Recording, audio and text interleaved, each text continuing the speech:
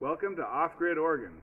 On this channel we do semi-stupid stuff like turning a Harbor Freight weed burner into a flamethrower.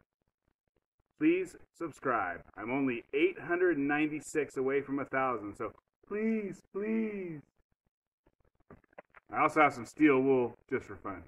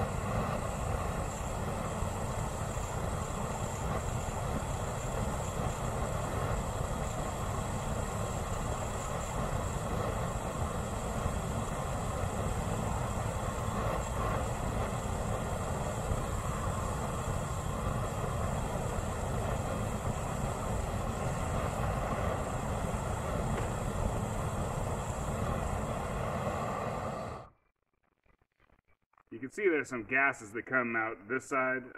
On a previous video, those caught on fire. You can imagine. If you wanted to make a backpack flamethrower,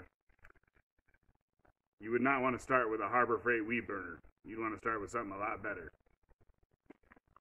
Now the reason why this works is that propane tanks have liquid on the bottom and gas on the top. So if you turn one over, you get liquid flowing through the line. And obviously, liquid propane burns differently. Thanks for watching.